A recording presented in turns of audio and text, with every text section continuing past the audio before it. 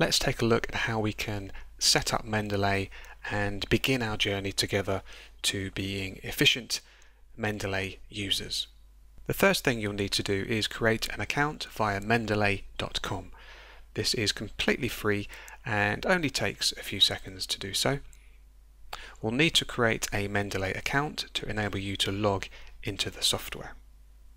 Now once you've created your account, you'll be prompted to download the appropriate version of Mendeley Reference Manager for your PC or laptop. And you don't have to do this right away, but it's a good idea to have the application installed on your main working computer. Once you have navigated to Mendeley.com, you'll be viewing their web page, and this will give you the ability to create an account. Clicking on that link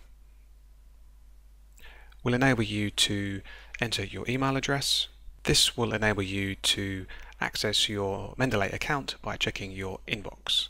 Once you've entered your email address, you'll be presented with this screen, which enables you to provide your given name and your family name, as well as creating a strong and secure password.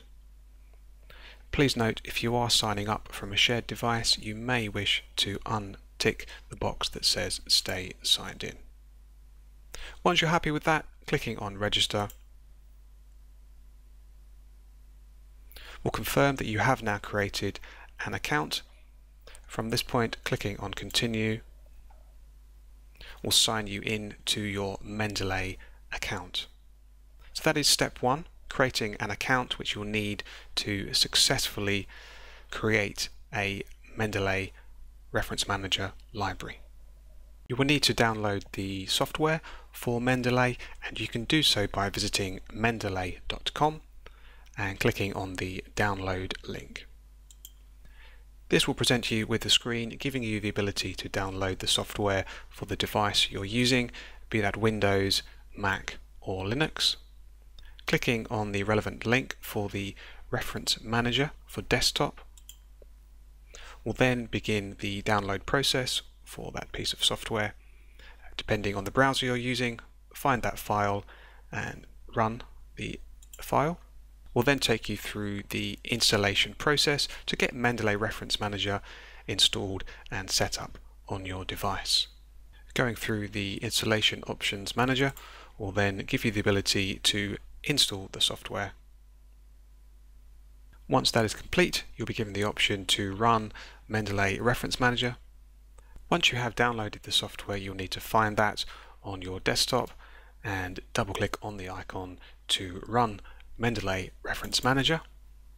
At this point, as we have already created an account, you can enter your email and password credentials to sign in. Once you have logged in to the Mendeley Reference Manager, you'll be presented with your Mendeley software and access to your Mendeley library.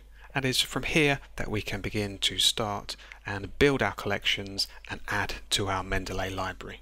To install Mendeley site, as you open your Mendeley Reference Manager for the first time, you'll be presented with a box that allows you to download the Mendeley site option. Clicking on that link will take you through to the App Store, whereby you can download Mendeley site by clicking on the Get It Now link. Once you've done that, accept the terms and conditions and click Continue.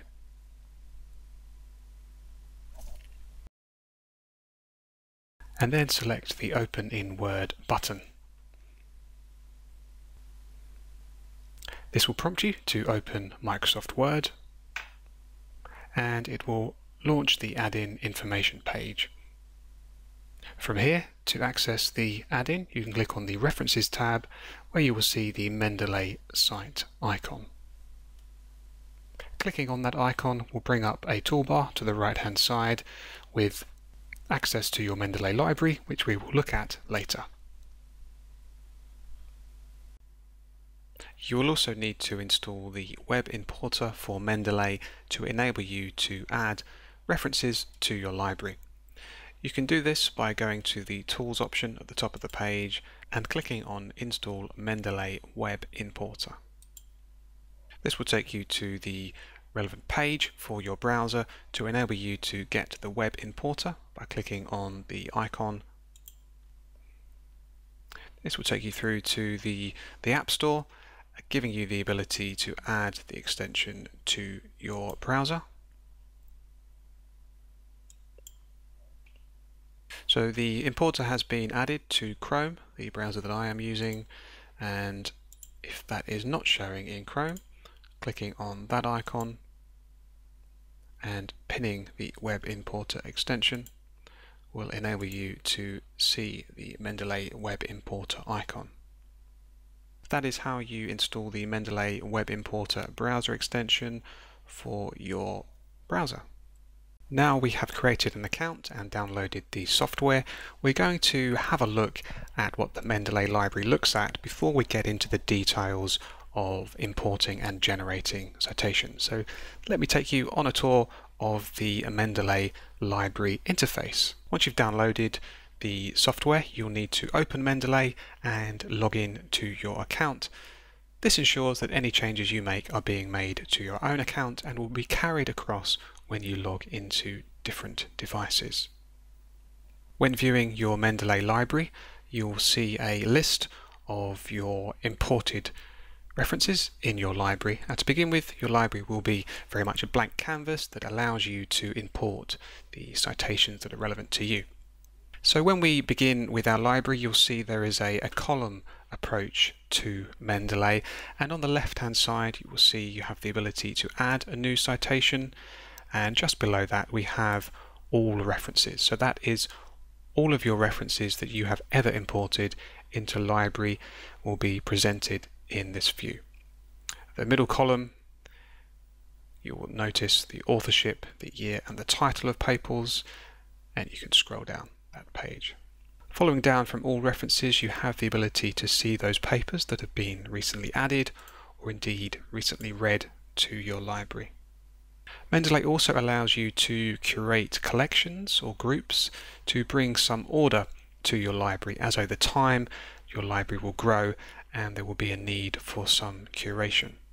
Selecting a collection will present you with a view of all of those titles that you have put into that folder, and I will show you how to both insert your citations and begin to curate your collections as we progress through this course.